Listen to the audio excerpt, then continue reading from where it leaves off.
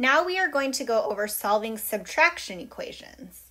So an example of a subtraction equation would be something like y minus 5 equals 12.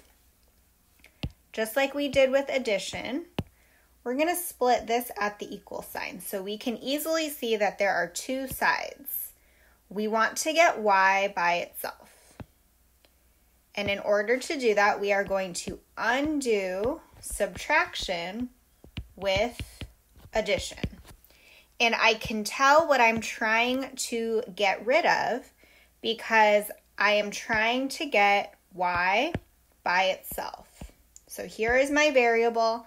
I want it to be by itself on one side of the equal sign.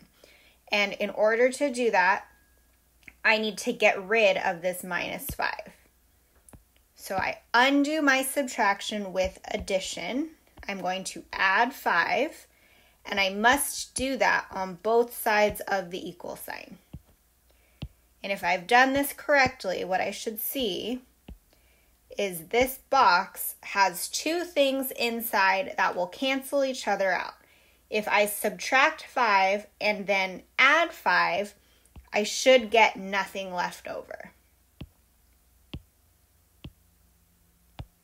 So now I'm left with y by itself, an equal sign in the middle, and 12 plus 5, which is 17.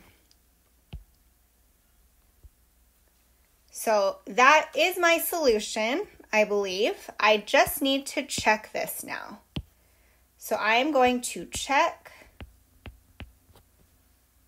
y equals 17 and see if it fits in my equation.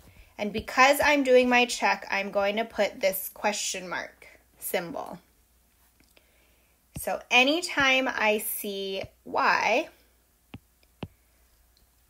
I'm going to replace it with 17. So 17